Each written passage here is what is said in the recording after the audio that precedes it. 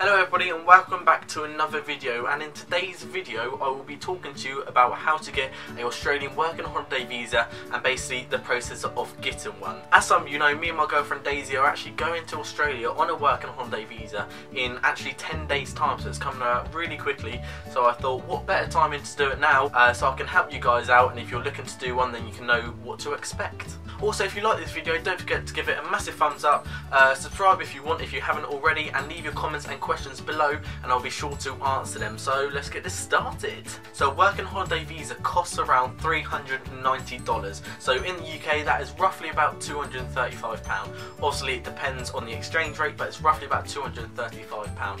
Previously, a couple of years ago, or actually last year, before January 2017, it was $440. So they have reduced the price by roughly about $50, so you can save yourself some more money there. You can apply for one if you are aged between 18 and 35 years of age with no dependent children. It used to be 18 to 31, but again, as of January 2017, they have upped the age to 35 years of age. You must not have any criminal convictions and you must be in good health with no serious diseases or illnesses. Pretty standard stuff really. The Australian government say you will need about $5,000 or the equivalent of $5,000 to enter the country. I would definitely recommend taking more than that, purely because Australia is a very expensive country. The more you have, the better your time's going to be. I wouldn't take anything less than that, purely because you run the risk of getting stopped at customs, and they can and they will ask you for proof if you do, proof of your funds, and if you don't have enough then they are in their legal right to refuse to enter into the country.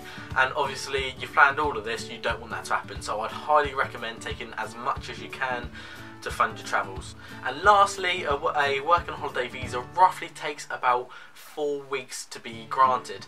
Although everyone I know and everyone I've spoken to, including mine and my girlfriend's, it only took about 48 hours. So leave yourself plenty of time just in case, but it is done pretty quickly. So if you can say yes to all of the above, you should have no problems to be granted a working holiday visa. And if you do get granted one, you have to remember you have to use it within 12 months, otherwise your visa will be expired. So that's 12 months of the acceptance date.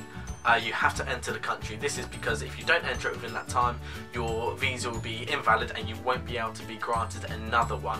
Obviously you can only get one in your lifetime, up to 35 years of age, so if you miss this opportunity you can't get another one. You can also enter and leave the country as often or as little as you like, depending on what you want to do. So if you want to go travelling to New Zealand, to Fiji, to not to Australia, you're in Australia. If you want to go to New Zealand, to Fiji, to Asia, to Singapore, wherever you want to go, you can do that, and you can return back to Australia and carry on working in Australia within that 12-month period. Your working holiday visa will entitle you to work for 12 months legally in Australia, although if you work for, I believe it's 88 days, you can be granted your second year visa. This is specified work only, and I will leave a link in the description below, so you will know what work classifies as that, to make sure that you will be entitled to one.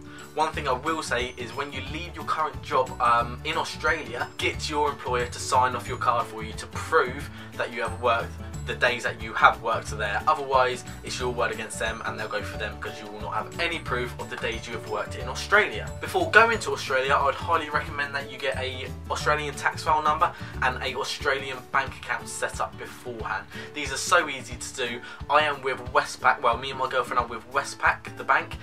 Really quick and easy, all set up, just Google it.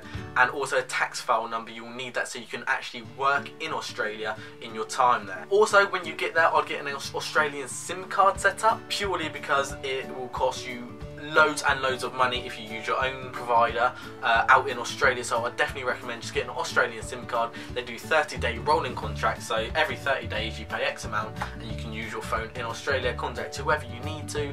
Obviously in Australia it's not poor, it's got a very good system, so it's got loads of Wi-Fi everywhere, so you can connect to your Wi-Fi, FaceTime, Skype, whatever you need to do when you're connected to Wi-Fi. Do not go to Australia without any travel insurance. Get this done.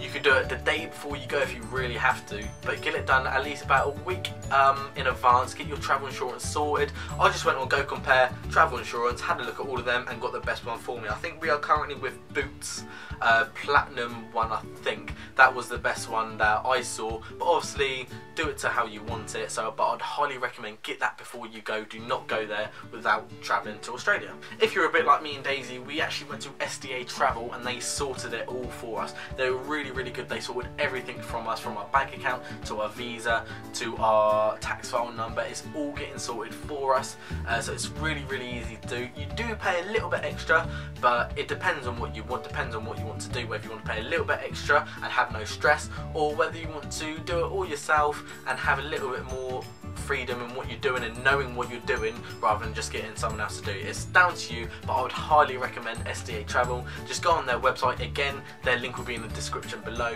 Just go on their website and click on travel, work abroad, travel Australia, or wherever you want to go. Obviously, if you're watching this, it will be for Australia, so I recommend clicking on the Australia one, but they get it all sorted for you. They're super quick, super helpful as well, so you can do that. Or if you do want to do it on your own, I'd recommend writing down a list of everything that I've just gone through, anything else which you think you might need, write it down on a list, and when you've done each one, I would just tick it off simply, so then you can't get lost and you can't forget anything whatsoever. That would be how I done it if I'd done it on my own. So that's a work and holiday visa pretty much summed up in Australia. I believe I've got everything.